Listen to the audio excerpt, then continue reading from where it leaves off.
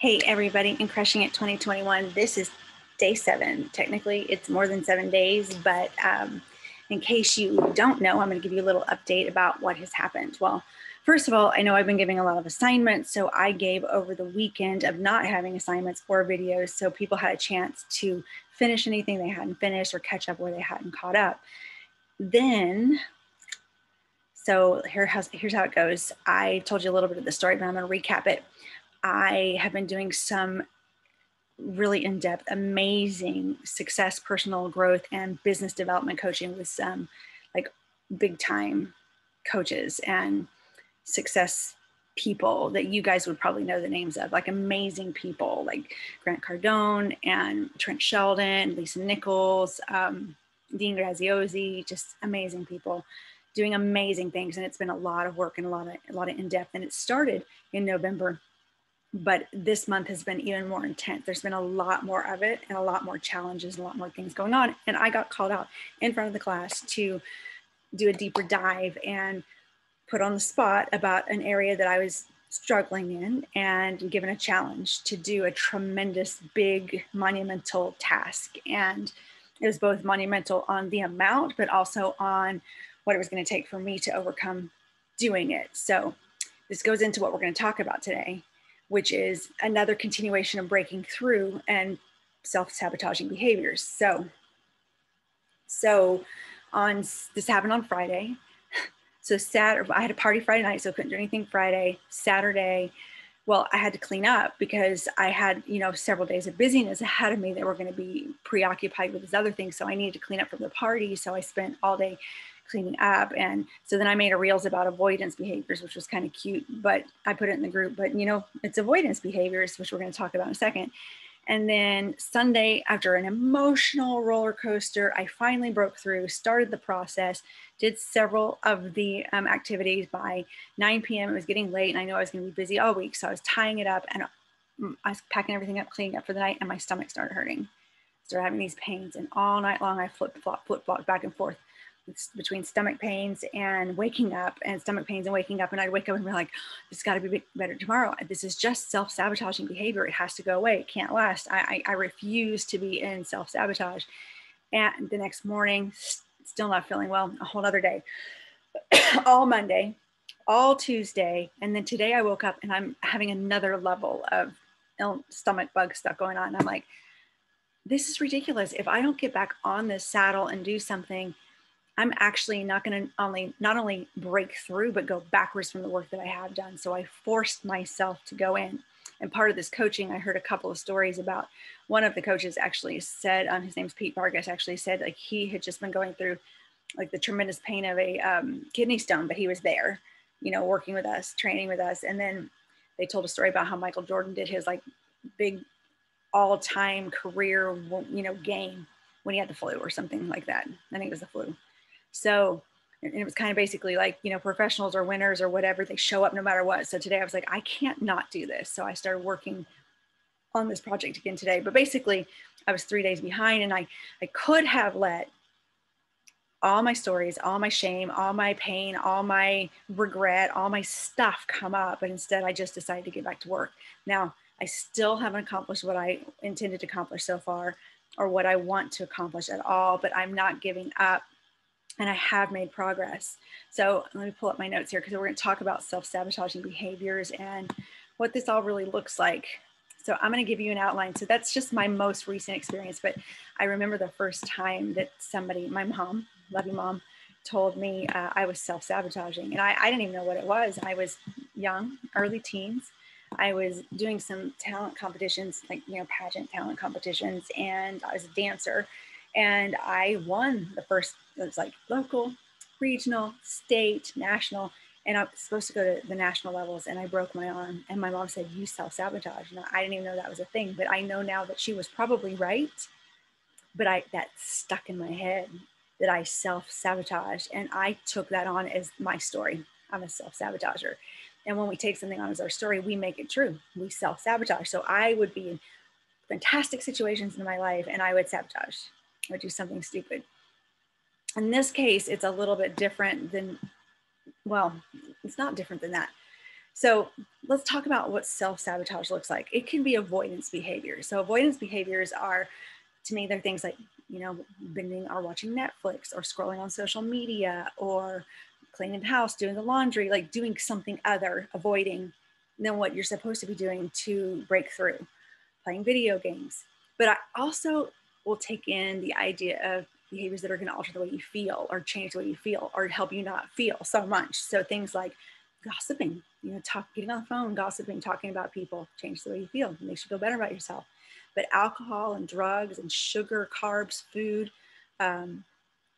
sex, porn, like any of those things can alter the way you feel and be self-sabotaging and or slash avoidance behaviors. But also things like getting sick, breaking your arm, getting injured, those are self-sabotage behaviors.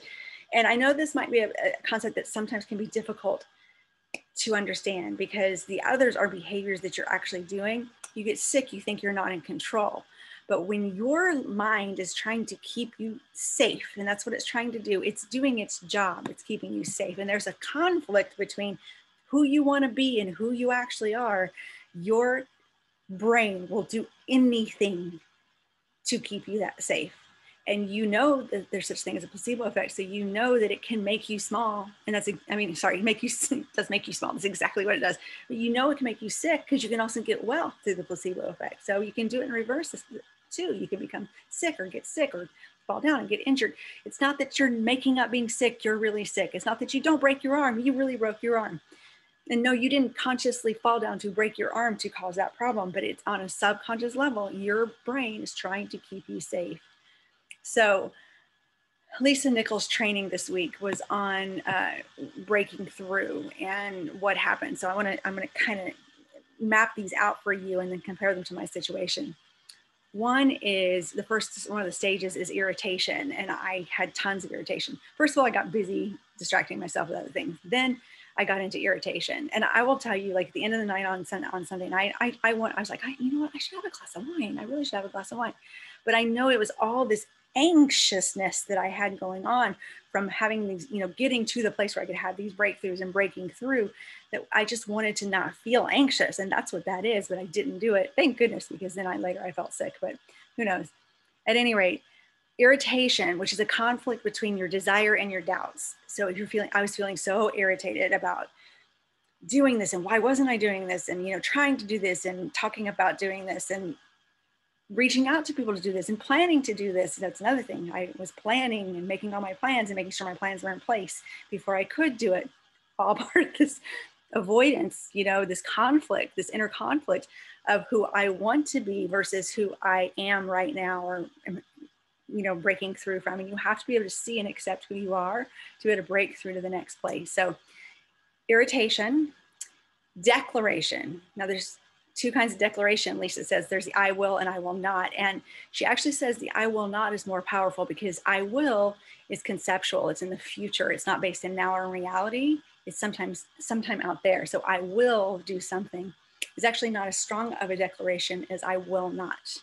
I will not ever have to say no because of money again. That was one of my reasons for starting my business and creating this income that I created, another additional stream. I will not have to say no because of money ever again. Well, I remember in this situation, it was, well, I will not let this defeat me. I will not be embarrassed by the fact that I haven't broken through and done this. I will not go down without making sure I overcome and accomplish this. So I did have a declaration moment. And then there's surrendered action. So you give in. So I gave in. And mine was to tell mine is to, and I haven't done this. So if anybody wants to volunteer to let me share with you, to tell my entrepreneurial business journey to 100 people in 7 days, because of my avoidance and because of my illness, my sabotage, I am behind. So if you would be willing to let me be one of my 100 people, I would love that and be so grateful to that.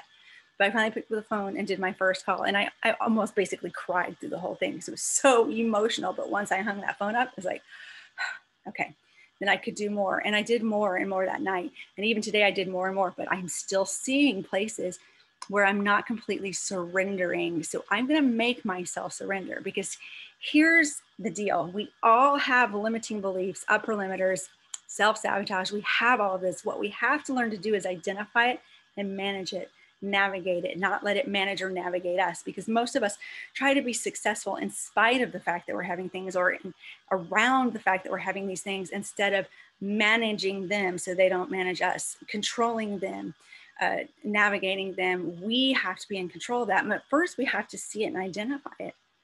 And we have to identify, you can't just have an aha moment and say you've had a breakthrough, because that's just like a mind-opening shift. It's not an actual breakthrough. You have to go through these processes to get your true breakthrough. Okay, so this is huge. I'm trying to think if there's anything else I wanted to tell you guys about this. I feel like there's so much to talk about. This is what your homework is going to be. I want you to just think about anytime you do any kind of regular avoidance, feeling changing, or sabotaging behaviors. Like, look through your whole life and write them all down and get them in one space, because you need to be able to identify them first so that when they crop up, you can see them. And it's anytime you're doing something instead of what you want to be doing. Oh, here's another piece that I did want to tell you guys. Okay. The other thing that Lisa said today is, how do you know when you're in a limiting belief? This was great to me. Well, it's when you have to know what your non-negotiables are. And when you're, what's the opposite of non-negotiable?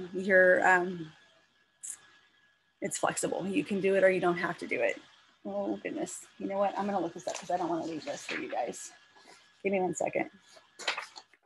Non-negotiable versus optional. There we go. That's the word I was looking for, optional.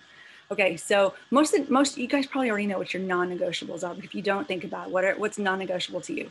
Now, there's things that you want to be non-negotiable, but they're still optional. You still are choosing. So it's convenience or conviction. Are you convicted that this is the way something's going to be, or does that change when it's inconvenient? Like, I really want to lose weight, but oh, there's that carrot cake. Or, I really want to get fit, but I'm a little tired. I don't feel like going to work out this morning. And then there's non-negotiables. Like, what is non-negotiable to you? Like, me not overcoming my limiting beliefs is non-negotiable for me. Like, that's a thing that I'm all about this. I'm breaking through. This is the year. This is the year. I'm not going back. I'm not behaving the same way. My life is changing this year. I will not be in the same place this year, this time next year. And this I'm talking about in my business, because this is a big area for me. I have been about personal growth and stretching and growing and overcoming my whole life. This has been my mantra, my story. It's what I love to do personally. It's what I love to help other people do, which is why we're here. But we're all going to hit places that are more difficult that we have to push through. And it's levels and layers and levels and layers and levels and layers. So this is a new one for me. Handy that I got to experience it along here with you guys. So I would love to hear from you guys. I need some feedback. I need to hear that you guys are out there. I need to know that you're trying to work through this stuff. I need to know that you're having breakthroughs. I need to know that you're seeing things. So please give me some feedback. Tell me what's going on with you guys. Tell me what's happening in your homework. And just for those of you that are in the group, don't forget, I'm willing to go live multiple times a week so that I can actually coach you guys live and do a couple of Zoom trainings live with you guys. So let me know if you guys are interested in that, but give me some feedback so I know where you are. Thank you guys so much for being here. Remember, your homework is to identify your regular avoidance, feeling changing, and sabotaging behaviors. Mwah. Thank you. Crushing it 2021. You're amazing. Keep going after it and make 2021 the year that everything changes. All right.